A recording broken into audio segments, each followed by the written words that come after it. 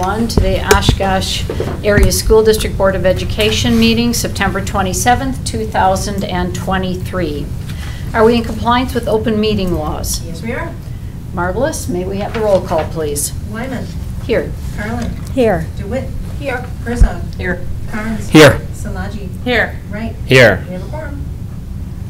I'd like to invite up Gabby Healing and Mia Thomas to lead us in the Pledge of Allegiance.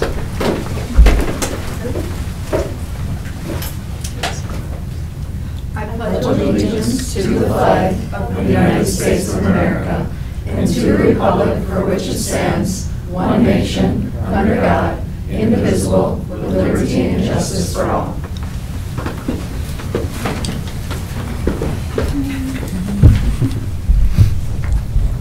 Very nicely done. These are two of our students from Oshkosh West, and we appreciate the time that you gave to be here this evening. Thank you so much. Mia, may I shake your hand? Yeah, thank you. And Gabby. Thank you so much.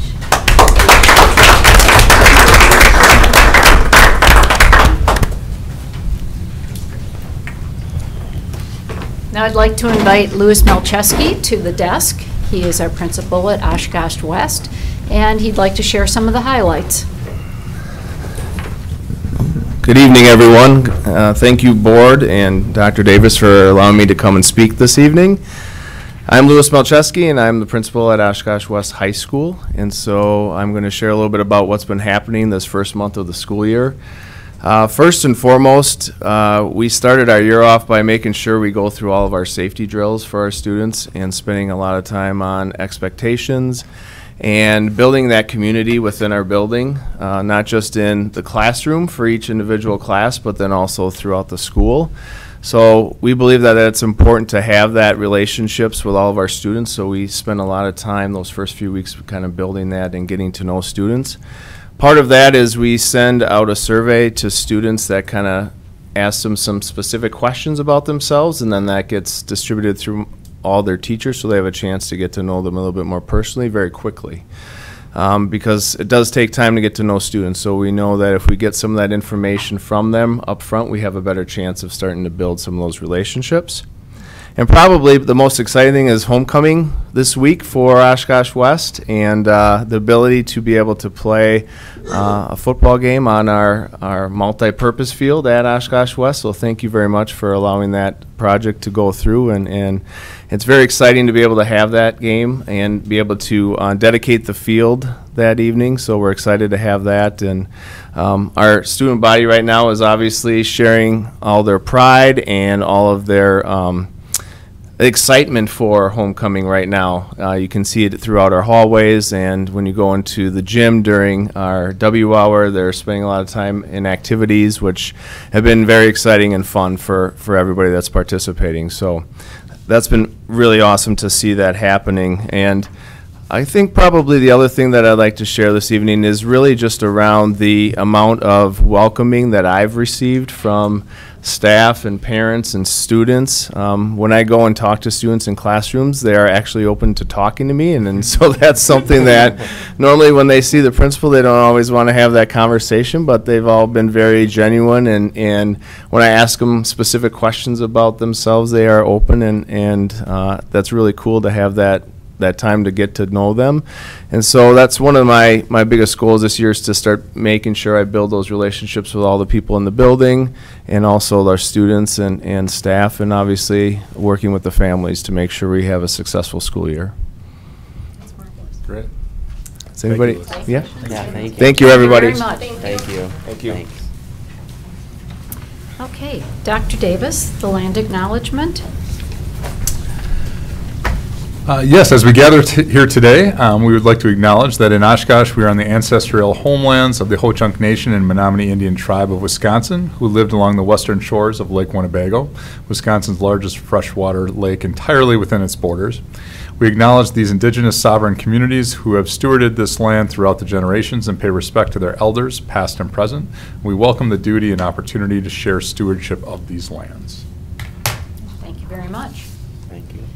Next up is the approval of the agenda. Is there anyone that would like to move any items on the agenda? Okay. Thank you. Then by affirmation, we will keep the agenda as presented. Board President report. I have a short report about a meeting that I had this week with Mi Yang, who is the president of the Hmong Cultural Center. She has a fascinating and inspirational story, and I'm so glad that I got to sit down and talk with her. She came here during the Vietnam War after being in a refugee camp. And from the refugee camp, she and her 10 siblings and her family moved to California, where she met her husband, which was inspirational in itself. And this all happened in 1983, and she married a gentleman named Li Yang. And as husband and wife, they started the Hmong Center and Hmong facility in Oshkosh, and their initial purpose was to transition Hmong refugees into our community. You may know it or not know it that Wisconsin and Minnesota were the largest Hmong areas that they were transitioning into. And together they became a very successful couple. She worked at UWO and worked for the state, I believe, and he worked for Mutual of Omaha, where he developed quite a large business portfolio. They became parents and encouraged all of their members of their family to give back. And they certainly did that. At the height of their transitioning, they had 12 staff members, and this was in the 1990s.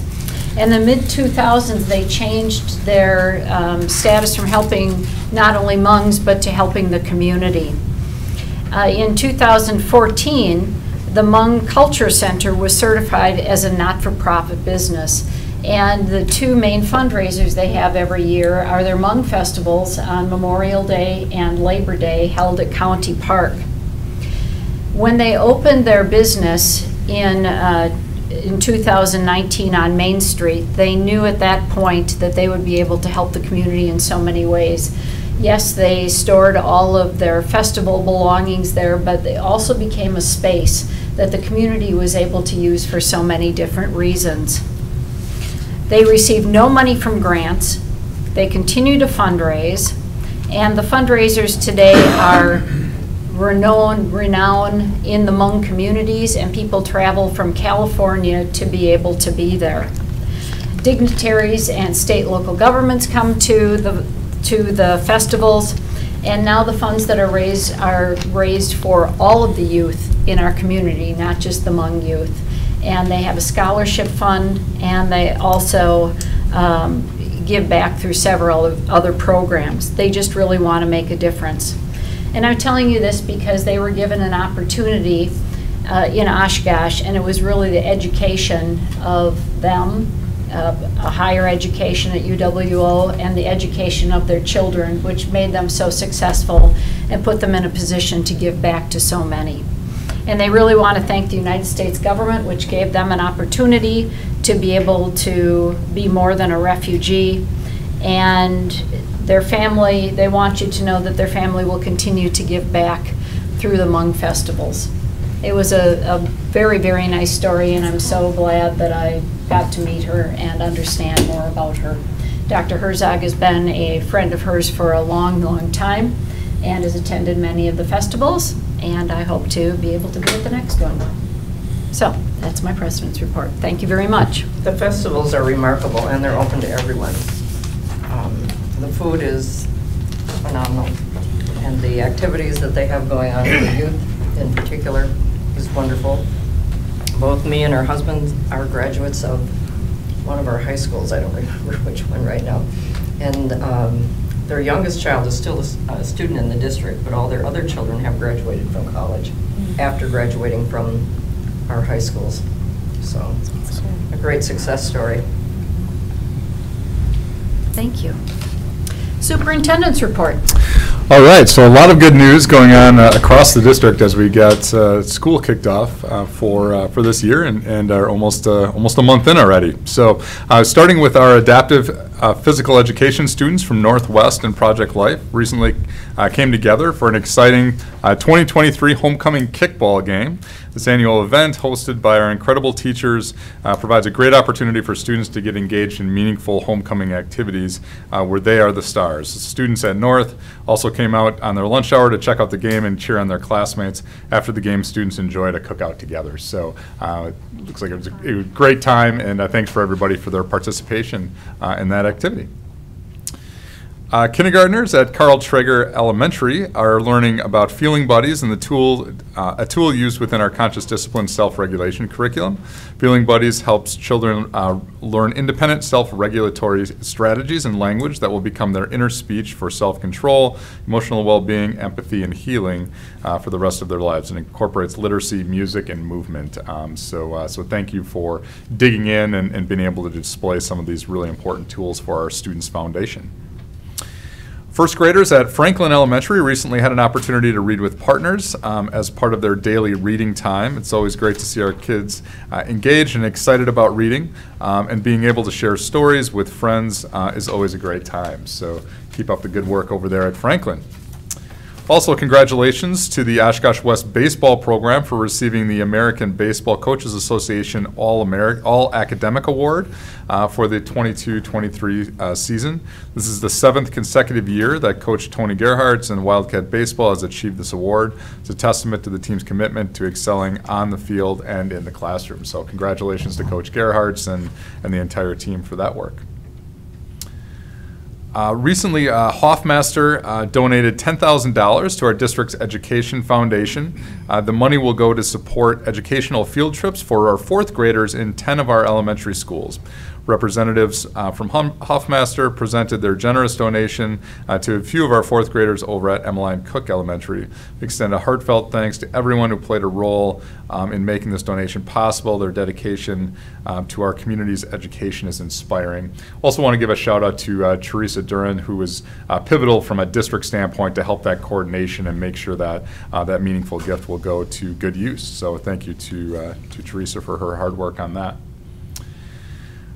Geography students at Oshkosh North are learning a macro to micro approach to understanding the world. The students are designing a country that will be adding city centers and rural regions as they explore industrial needs and supporting their population, all while making connections to the modern world. So always great to see this unique learning in action. To Lakeside Elementary students recently celebrated International Dot Day. If you didn't know that happened, so it's a thing. Classrooms read The Dot by Peter Reynolds, appropriately enough, and were inspired by to be persistent and be creative. So a great application of an International Day to our literacy opportunities.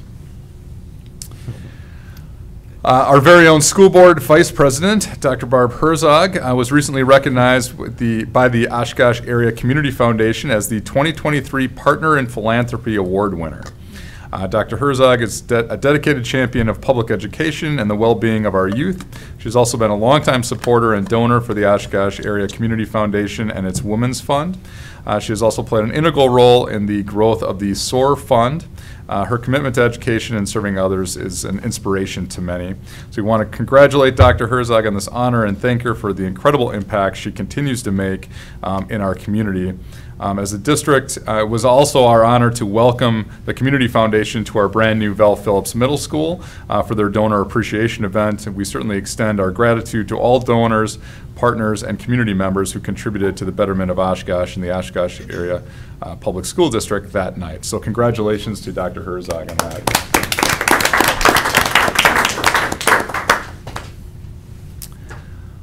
On that note, we also want to thank everyone who joined us for the public dedication of Val Phillips Middle School. Coming together with our community to celebrate our new space and our future was an absolute honor. Inspiring words by one of our 8th graders and a powerful reflection from Michael Phillips, the son of the late Val Phillips, captivated a packed atrium. The event was an incredible reminder of what we can achieve when we come together for a common purpose. And also, just from a community recognition standpoint, I want to say publicly to thank and recognize our school board members for their service. So next week, October 1st through 7th, is Wisconsin School Board Week. It's an annual celebration that serves as a time to build awareness and understanding of the vital function that elected boards of education plays in our communities.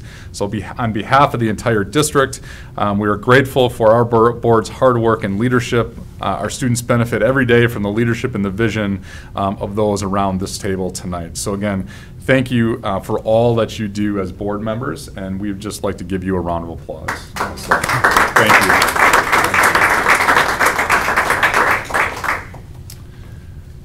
And finally, just a quick look at my calendar and all of the places and opportunities I've been able to go and really connect at our school sites and in our community over the last month. So really a strong start to the school year, and excited to keep things rolling into the fall. So that concludes the superintendent's good news report for tonight. Thank you very much. District Administrator supplemental reports. Verbal report from September 13th, 2013 board listening session. Mrs. Conrad.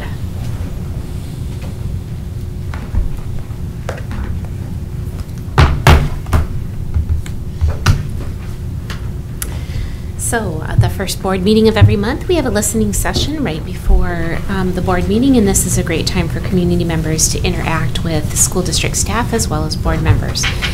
So on September 13th, 2 community members spoke at the listening session. 1 community member spoke on the sale of Washington School and what they would like the board to consider in their sale criteria. Feedback included the following: ensure any developer accounts for parking. If housing is developed on the site, consider affordability, a variety of styles, a match to the neighborhood, and housing for all age groups. 1 community member spoke on 3 different topics that included ideas on how to make community meetings more interactive and engaging, including not using jargon.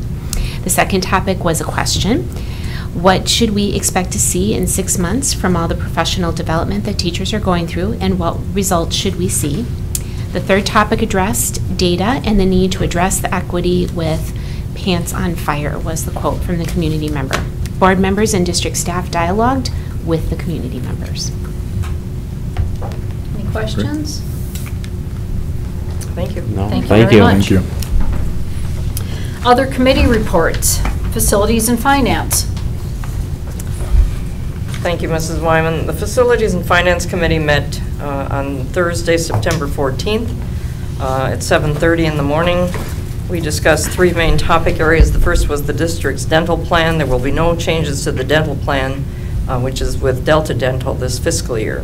We also talked about insurance brokers.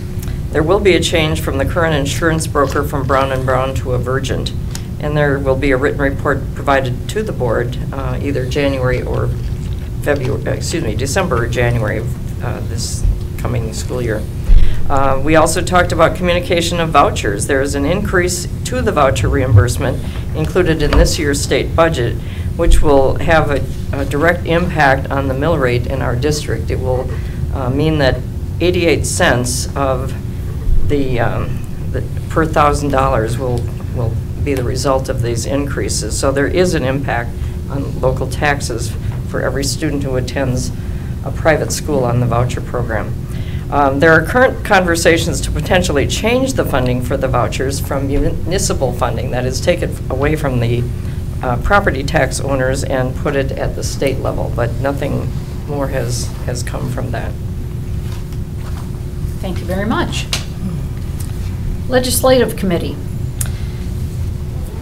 Dr. Herzog. Thank you, Mrs. Wyman. The committee met on August 29th at 9 in the morning. Dr. Davis provided with an update on the Reading or Literacy Bill, Act 20, which he believes is a good move for the state of Wisconsin, with thanks to be given to the lawmakers for taking literacy seriously and providing a focus for all. This legislation is already aligned with the movement that the district started a few years ago, where we made big shifts moving in the right direction.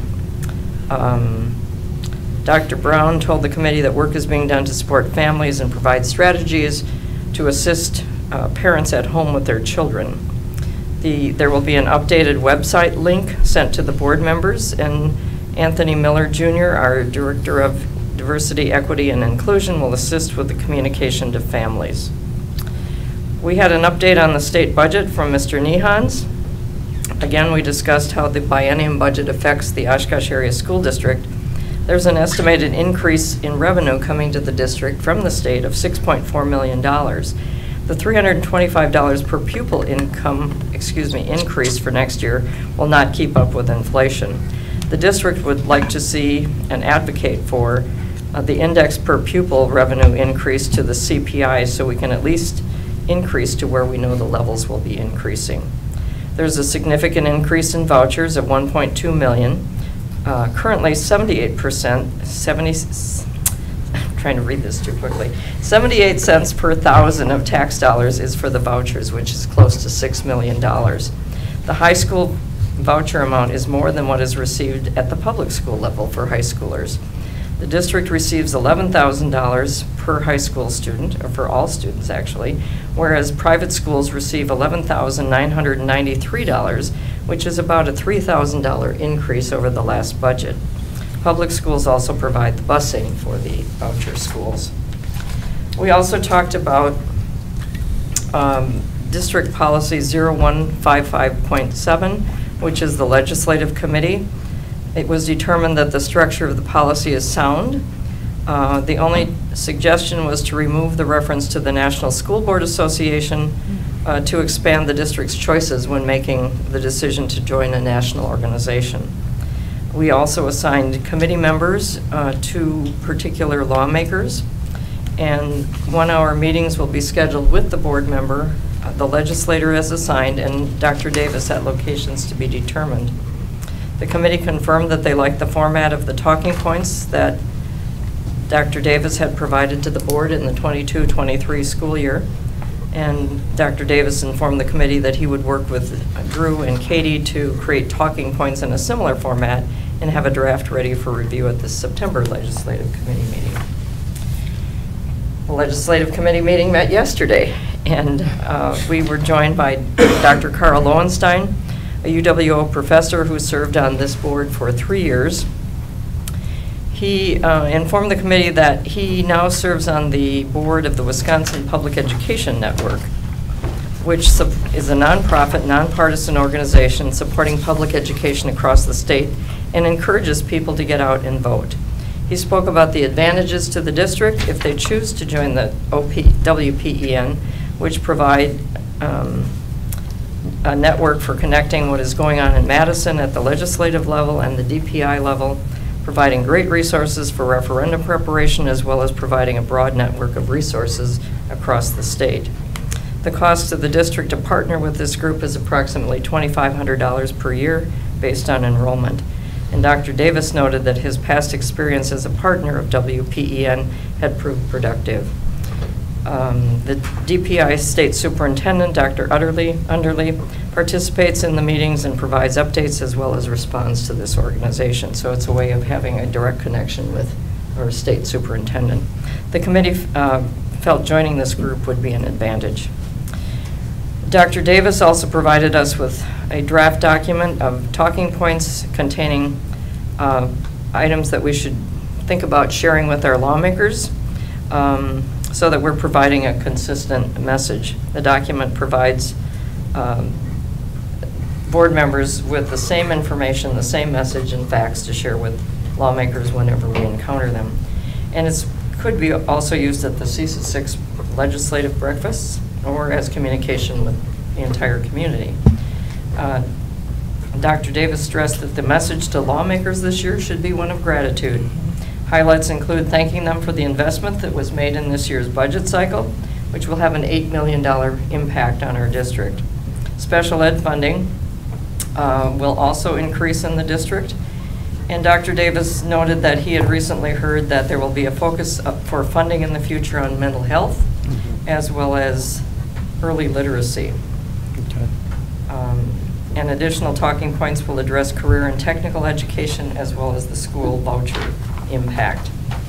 And finally, there will be meetings scheduled with the 3 legislators whom we've been assigned to, probably to take place by November 23rd.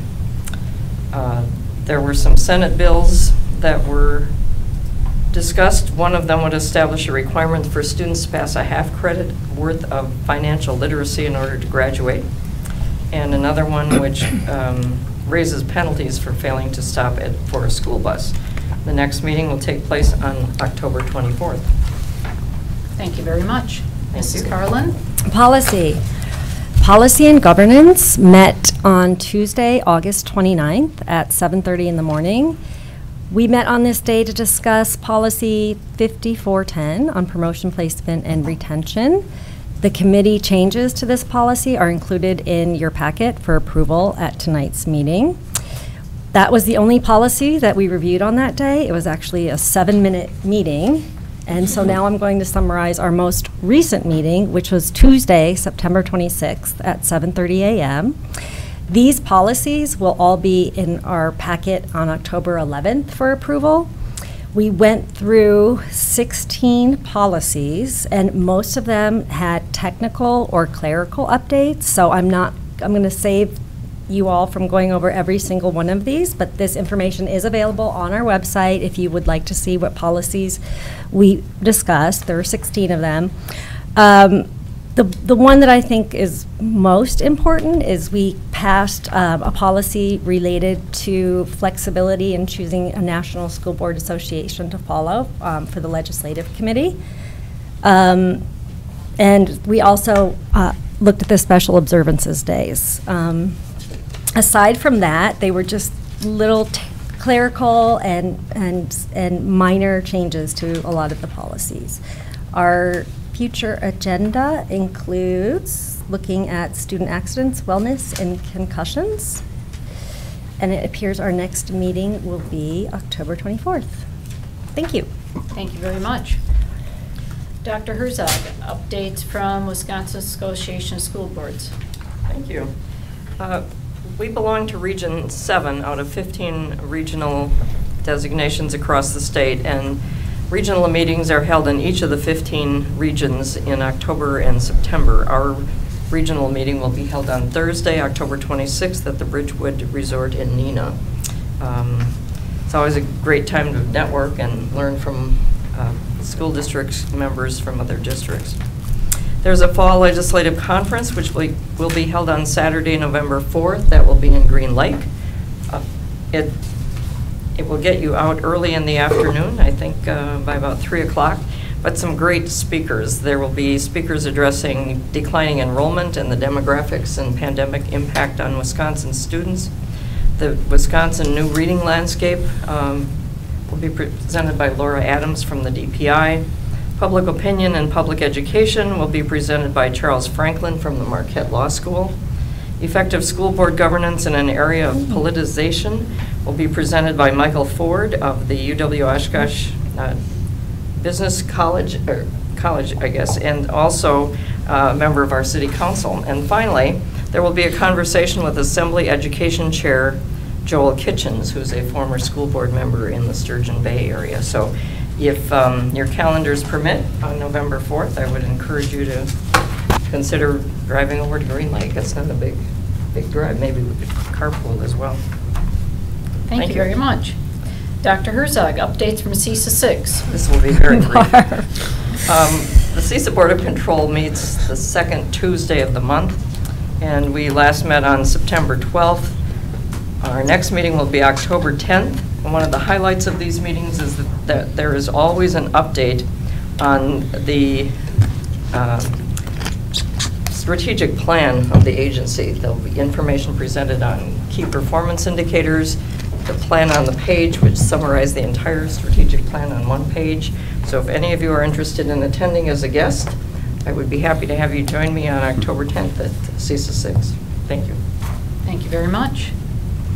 Moving into non-agenda related public forum, we have one person signed up this evening. Mr. Hess, clearly state your name and address and the topic you wish to address. And clearly state and concisely the matters of concern. Limit your comments to 3 minutes. And remember that the use of specific names of district personnel may lead to legal liability. Tim Hess, 2645 Templeton Place. Last month marked the 20-year anniversary of returning home from my military deployment. Around this time, many of us reach out on social media to check in with those that we served. This year, I received a message from a young man that just felt off. I invited him to talk, and he told me about how the other week, he and his family were sitting down for dinner, and his 5-year-old son asked, "Daddy, why is it every night I get to eat all this food, and you're eating those noodles in a bowl?" This is the sacrifice that he's making. He wants his kids and his wife to eat well, but for himself, ramen noodles have become a staple. He's fearful of losing his house. He's cutting his pills in half to save money. As a commander, he looked to me as a mentor, and 20 years ago, I told him, "You just earned the GI Bill. Go get a post-secondary education," and he and his wife went and got associate's degrees. But all of us are feeling the impact of inflation. Utility rates are skyrocketing. Each week we go to the grocery store and either we come home with less food or less money. It's estimated that over 60% of households are living paycheck to paycheck. And the pain is real, and I get it's not the school system's problem to fix, but I would ask that at least you don't exacerbate it. 2 weeks ago, you passed a budget calling for an 11% increase in local property taxes. Chris, in April, you asked the question, why are property taxes going up? And at the time, we heard, well, that's largely due to property valuation increases. But by and large, that statement is demonstrably false. And then 2 weeks ago, despite what Barb just reported, we heard the new rationale is because of the private school vouchers. But I've handed you something that I've taken from the DPI website that talks about that the vouchers are getting covered by state aid. And if true, then the voucher program has zero impact on the local mill rate. So what is causing the tax increase then? Well, it's simple. Please turn your handout over. You guys know, as part of the referendum, you've got a $65 million note and a $42 million, or $65 million bond and a $42 million note. And in 2022, you voted to pay off that note over 5 years. The annual payment to pay that note off over 5 years is $9.13 million in green. But the budget that you approved called for a $24 million pay down on that note. In effect, that is $14.9 million more than is needed to pay that note off over 5 years. Effectively, you're paying that note off over 2 years. And I ask why? Why isn't 5 years fast enough when we originally went to the community and said we're going to pay this stuff over 20 years? That excess payment represents 19% of all the money that you're asking from local property taxpayers. And because of that excess payment, my colleague who has an $180,000 house who's eating ramen noodles and is cutting his pills in half, he's going to have to pay an additional $500 in property taxes next year. Please acknowledge the pain that the community is feeling right now because of inflation. I would ask, before you pass the tax levy next month, reconsider some portions of that budget. Thank you. Thank you very much. Thank you.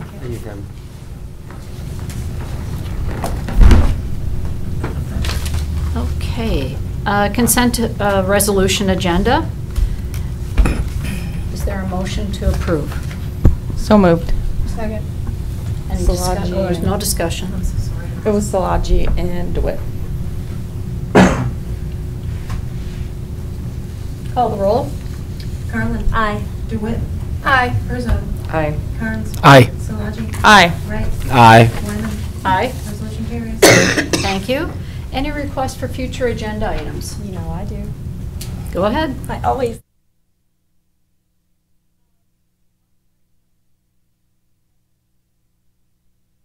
Staying in our lane because the board is responsible for policy. Policy and overseeing the superintendent is our main function. So I came across a policy. It's policy 6800, System of Accounting. And it says that the board has, by resolution, designated institutions to serve as depositories for all district funds and may, by resolution, designate additional or different institutions. And the district's financial records show sources of revenue, amounts received, et cetera, et cetera. You get the idea. So I would like to ask for a report on the last time that we selected a bank to manage our $150 million in checks. And I would like to know if there is, what the RFP process was, and if there is a financial advantage or disadvantage to issuing a request to possibly switch banks. And it doesn't have to be a really long report. I really just want those 3 questions answered. Okay.